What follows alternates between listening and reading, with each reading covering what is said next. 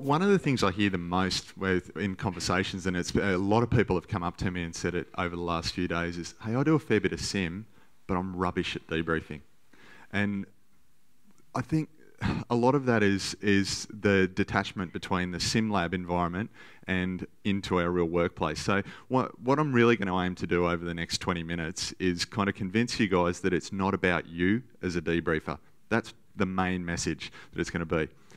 So when I was asked to, when I was provided this talk title, it kind of got me going, oh, do I go into some really intricate stories about clinical debriefs that I've been involved in?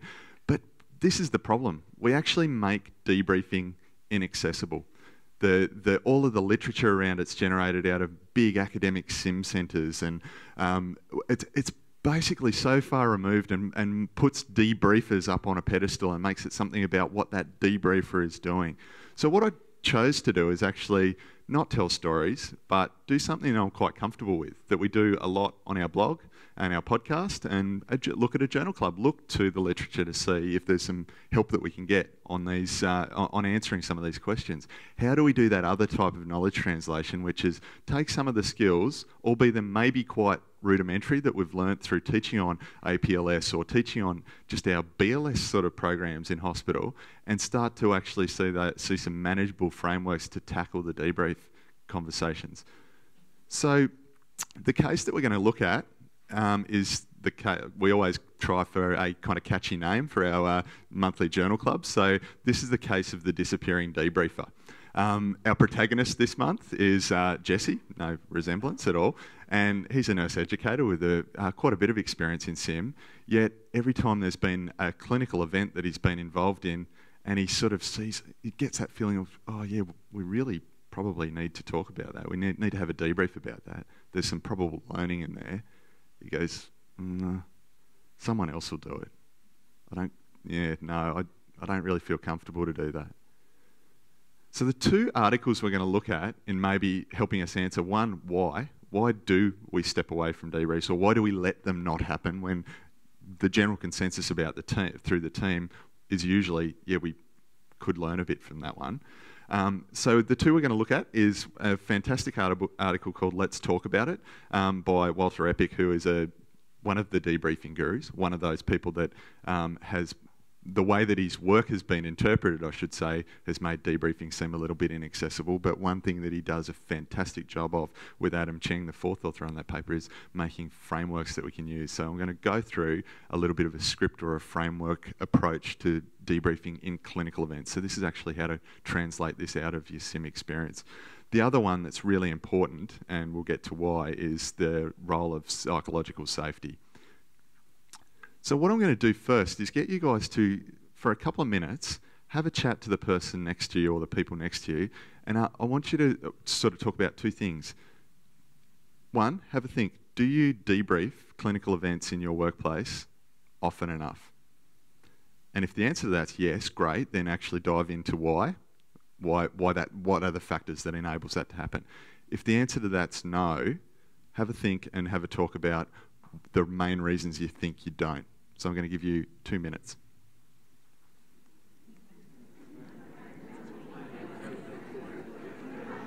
There's a point to this.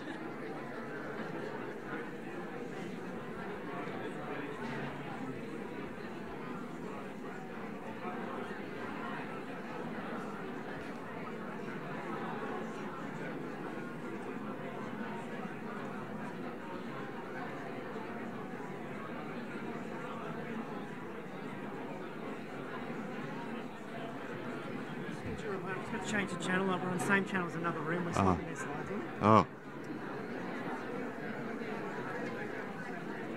Good thing I bought. They go, you hit the people at the chat. They're really long distance, and it's actually the boulevard room. We're changing their slides at the same time. So now that we've got break, we're going to change mine instead. It's like I knew.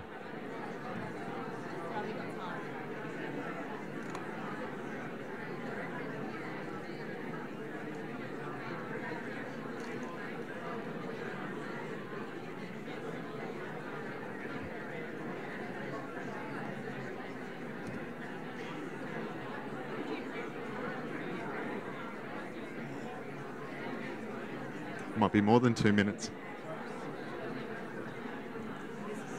Yep.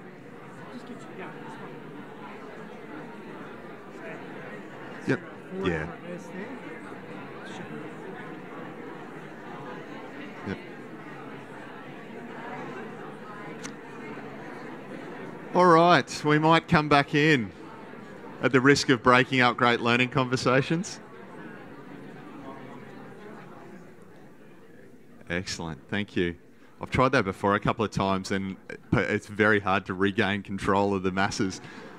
So that's actually a really good working example of a rescue within an ongoing piece of education that we just found out that I was changing the slides of someone in an adjacent room.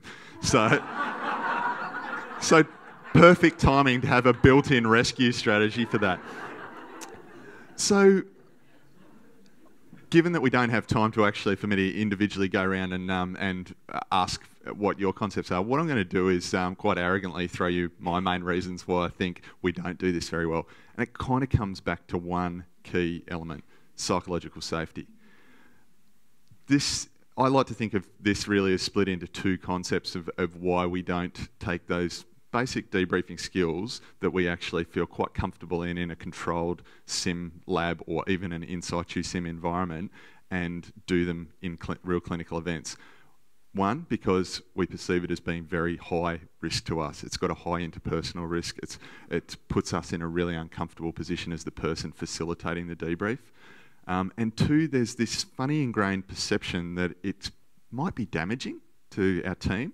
And this is one of the things I really, really want to separate out. What I'm not talking about is critical incident debriefing. This is not a psychological debrief. This is not a wellness debrief I'm talking about. This is a learning conversation and an operational debrief. So this is our hot debrief triggered by a clinical event. One of the key things is actually looking at what are those triggers? What are the clinical events that are relevant to us thinking, hey, this is a good opportunity for a debrief? And I'm going to throw it out there. It can be anything that we think there's learning in for the team, particularly for the team. If there's learning maybe for one individual, that's where it could potentially be harmful, putting them on the hot seat in the whole group and sort of pulling out their individual learnings, unless you've got a real confident relationship with that. So the issue for psychological safety, and I'm not talking about everyone sitting around and cuddling and feeling warm and fuzzy, but I'm talking about basically creating environments where everyone feels safe to take interpersonal risks. That's Jenny Rudolph's words, not mine. She's far smarter than me and has written on this stuff. So the concept sort of for me of breaking an understanding down of why we don't take this out of the sim lab is in the sim lab, it's they. In a sim, they are doing it. I am watching. So I'm behind a screen, I'm watching, I've orchestrated this. I've got control over it to a degree within a realm of expected actions, but I know what's going on, I've got control over it, it's in my head, and it's them doing it. So that does a really important thing for me when I'm thinking about myself as the debriefer. I'm the debriefer. It lets me sort of take on a character. It lets me create psychological safety in all the ways that Jenny explains how to do it in a SimLab environment or creating a safe container for learning. It lets me actually do the pre-brief, lets me show fallibility and vulnerability through very carefully chosen stories and interactions and body language and stuff. The problem is, when it's in our clinical environment, it's we. And psychological safety is something that's created by the culture of our department or our unit. It's created by every interaction I've had with other members of the team in both that clinical event just then, but also in all of my other interactions that I have all the time. So if there's an environment generally where it doesn't feel safe to actually take an interpersonal risk, to show your vulnerability and fallibility and probe sort of for learning out of those opportunities, out of the failure that has been so characteristically talked about by Ross and Henry over the last couple of days, then it's much, much easier for us to go, yeah, that didn't go well or that went really well and there's opportunity for learning, but I just don't feel safe to tackle this. So one of the things then is look, this is where we can start to think about Walter's paper, which is a really useful framework. These guys published some time ago the Pearls framework. Hands up who's from a nerdy sim sort of background and is aware of this Pearls framework for debriefing? Oh, good, good. There's a few in the audience. Doesn't matter, we're going to go through it anyway. So the Pearls framework for simulation debriefing gives a structured, it's a promoting excellence in learning framework. It gives a structure or an approach to debriefing. I've grossly oversimplified it for the purposes of this, but what they've done in the paper, the Let's Talk About It paper, was change some of the points in that to actually reflect that we're talking to our clinical team, not learners. So it's focused about actually having a learning conversation and a clinical coaching conversation as opposed to being directed at learners. We're calling them our team.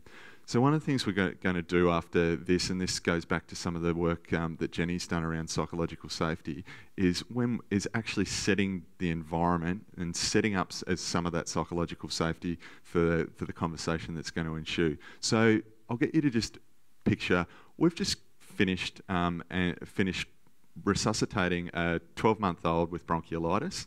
The retrieval teams come and pick them up. I work out at Redcliffe, so we won't necessarily be keeping a kid that's going to PICU. We have limited PICU capabilities in our hospital. So they've been picked up, they're gone. There's a finite finish to that point. We're all sort of standing around, starting to tidy up, doing that, getting operationally ready to go on to the next task. And everyone's kind of going, oh yeah, there's just that bit of a feeling there. Someone, and if no one else is doing it, it's you, has the opportunity there to go, hey, do you think we should have a debrief? Do you think we should actually have a bit of a chat about how that went? So from that point, pulling up a chair or just finding a spot, we find the cases that I've done with this is where you do start to move and dismiss a little bit out of the sim lab environment where you're told to go and do it somewhere different and somewhere separately. Pragmatically, that's usually a problem in a busy department. So it's saying, hey, we're just going to stop doing everything for a couple of minutes. Let's spend 5 to 10 minutes as a group having a conversation about how that went and seeing if there's anything we can learn from it. We're going to be finished here definitely by 10 past. So, and from there we can actually finish packing up. So we've set the logistics and the expectations. Then your next step would be going, if everyone's okay, I might just ask a few questions and kind of get us rolling and lead the conversation until we get started talking about it. So you're actually seeking permission for guiding it, but again, you're not setting yourself out as me debriefing you guys, which is a really important difference, I think. It's still saying there's going to be some framework and structure to this, but my goal is just to have us talking. So from that point, we move through the Pearls framework and we're going into reactions. This is something I really struggled a lot with when I started doing sim debriefing, is that, and I think one of the things I was taught was that first question of, oh, so how did that feel? Now, with your team, this is people that you know all the time, they're most likely going to be, oh, don't be a dick. So I've actually found, and one of the phrases that's quoted in this is a really good stimulus one, and it works really well, is, hey, is there any initial reactions that people want to get out there? And then, when we're actually putting on our hat as facilitator of this learning conversation, what we do is listen. And basically don't try and control it too much. There's a temptation there to actually go, oh no, we're just going to keep to the positive stuff at the moment and really start to control that. It's called a reactions phase. If you're controlling their reactions, they're not reacting. So this is a really important data gathering phase for us to actually frame and steer the conversation.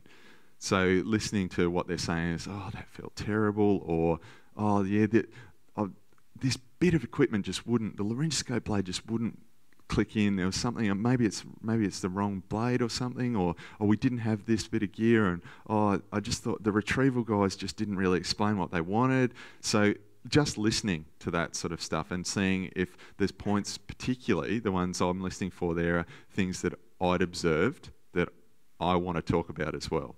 And when you get those things coming up multiple times from the group, you're hearing those popping up. They're the ones that you can go, okay, these are going to be the things we really latch on and have a discussion about. So that reactions phase is like your data gathering.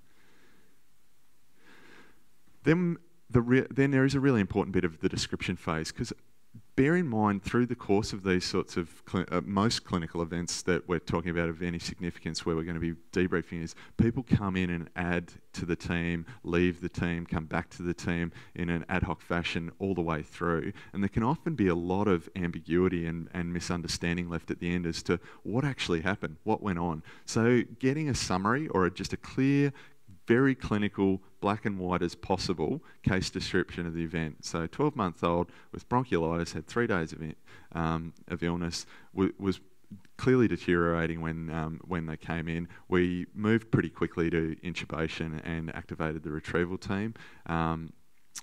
Did anyone see anything different to that? So just kind of getting a group truth.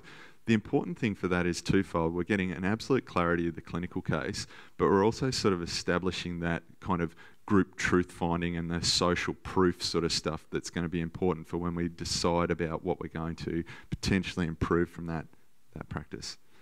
The next phase that they go into with this PEARLS framework is the analysis phase. This is where we get a little bit tricky, and essentially it's about choosing the right method for the time that you've got and for the objective that you're wanting to achieve that you think is strongest, and use the reaction phase, the data gathered during that reactions phase, to actually guide that a little bit as well.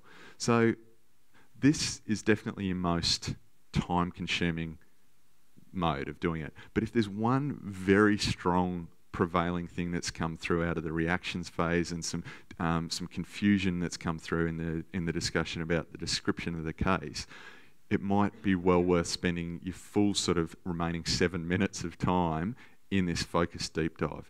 This is really where you're looking at exploring something that has potentially different rationales for it. So different rationales for action. So it's not a time-based measure. It's not something that can be really nutted down to objective.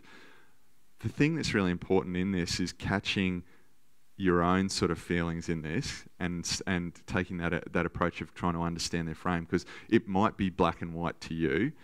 So it's taking that pause and going, hang on, there might be different reasons for why this unfolded the way it did. If that's kind of that inner feeling that you're getting after listening to the responses, the focused deep dive approach can be really, really useful. And you can use different types of questioning to get that going. More sort of open questions are a bit fraught because it can go off on tangents. I find that kind of advocacy inquiry type question could be really good with this sort of approach where you're saying, I observed this, I wondered, you can even put a slight judgment on it. I observed this. At that point, the team started to I thought the team started to really fracture. I wondered what you guys think was happening at that point. So, but if you're going down the focused deep dive, you've really got to give a crap about the answer to the question you've asked. This is a big trap that I got into a lot when I started trying to play around with AI type questioning, is like getting fancy, crafting these questions and going halfway through it going, oh God, I really don't actually care. This isn't going to be great yield of learning out of this. So actually only ask those sort of focused deep dive questions if you're genuinely baffled and curious as to what the answer is going to be. This technique, most times, for me, works really, really effectively, the plus delta technique. Really, it's quick, dirty, high-yield debriefing of learner self-assessment, or in this case, team self-assessment. What went well? What would we change? And there's different approaches to this. I've done some really surprisingly basic approaches to this of just going around and giving each person in the team an opportunity to say it, or floating it out. The thing to be aware of, I guess, is not everyone feels the need to talk to be learning from that situation. So sometimes putting people on the spot. But again, this is the team that you work with all the time. This is really, really useful for when you're time poor as well, and you can get more into that yield of 2, 3, 4 key sort of objectives out in your time frame, where the focused deep dive would only yield you 1 in that time frame. Then we've got the case where there is a big knowledge and knowledge differential or skill differential in the group, and this is an area where your normal relationship with that team is really, really important. So if I was working with Ben, and Ben's a respected consultant with a known and respected skill set in a particular area, there's been a major performance issue. We just haven't been able to intubate, for example. There was a real technical issue, or there was a failure to recognise something that kind of came through from that reactions phase as just being a clear knowledge deficit. Moving into that directive feedback, this is where we're really taking that role, and actually the one time in that clinical event debriefing where we're stepping out and taking a very instructive teaching role. If you're going to do this, this approach is really useful to have objective data to drive it. So if there's a time-based measure, so like it took 4 minutes to give first shock to VF. So that's, none of the team are going to see that that's a good performance. No one's happy with that. There may be technical contributors to that. So that may be a point at which you say you've had and it's a very junior team in resus that day. So you take your team, you actually can even go to the point of standing people around and really going through role allocation. And then that's just one example of a much more directive, structured feedback, but wherever possible using objective, quantifiable data to drive those sorts of conversations, which is important as well as a consideration when you're building sims to have some of those data points in there. Coming to the end, very close. So then one of the really important things about these learning conversations is really aiding people to see how that we're going to carry the things that we've talked about out of here into ongoing practice. So what do we need to do from here? The big difference with clinical event debriefing is that we have an opportunity to immediately impact our own clinical governance cycles, make changes, ergonomic changes or equipment changes. And one of the key things like this is actually agreeing on who's going to do that, who's going to take this out of this this case, and what are we going to, and how are we going to feed back to the rest of the group we've done it. So in this case, yeah, there was actually a faulty lead on the DFib. So that's great. We've just talked about that. But if no one actually is actioned and tasked to take that away and get that replaced, or get all of the DFibs in the department checked by tech services or anything, then we've missed the whole learning out of that, the translation. So we've done a bit of a speed dating for debriefing. These two sites, totally unbiased and impartial, have a lot of good resources and hopefully to help sort of translate some of the literature that's out there around simulation out of the more academic centres into usable stuff. The thing I wanted to kind of finish off with is really when we start to realise that it's not about me and it's not about they in our clinical event debriefing, and it's about we stop thinking that we're a rubbish debriefer. Debriefing is a social event, and what we're trying to do is actually have a learning conversation. Thanks.